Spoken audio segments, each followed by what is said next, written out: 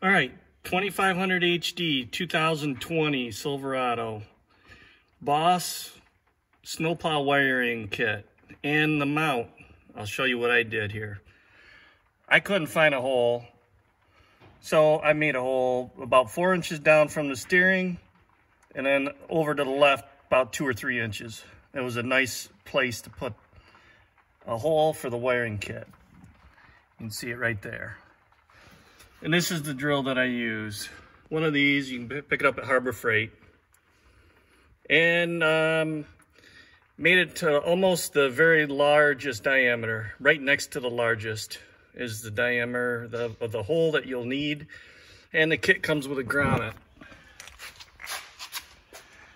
Oh, and there's the plug, or for the lights for the truck or plow.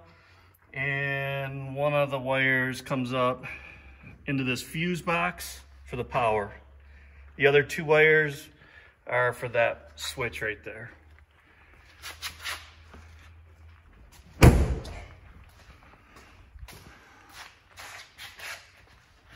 All right, I'll just stay with the wiring.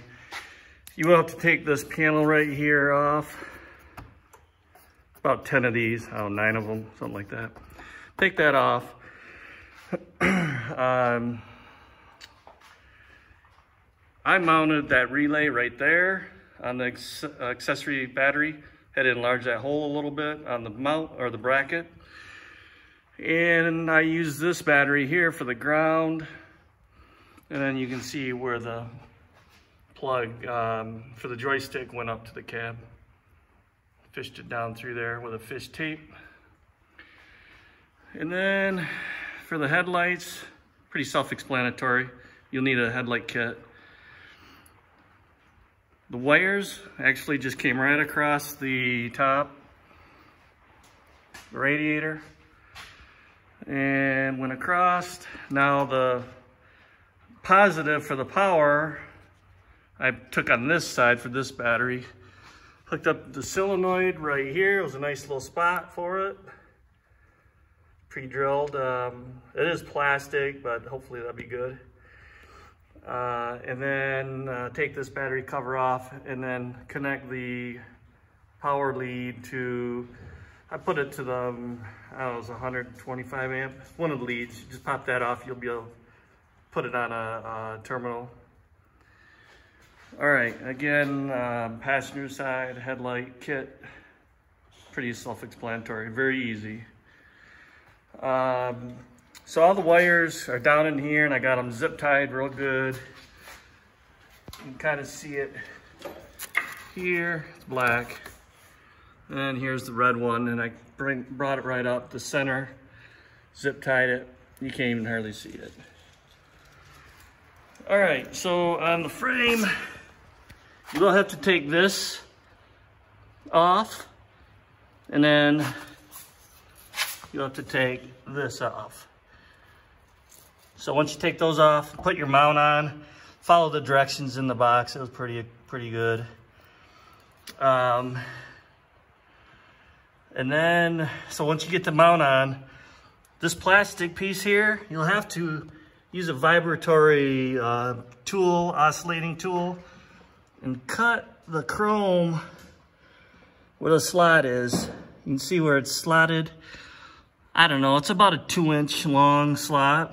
You just put it up there and line it up with a marker and cut it real tight. Same with on this side.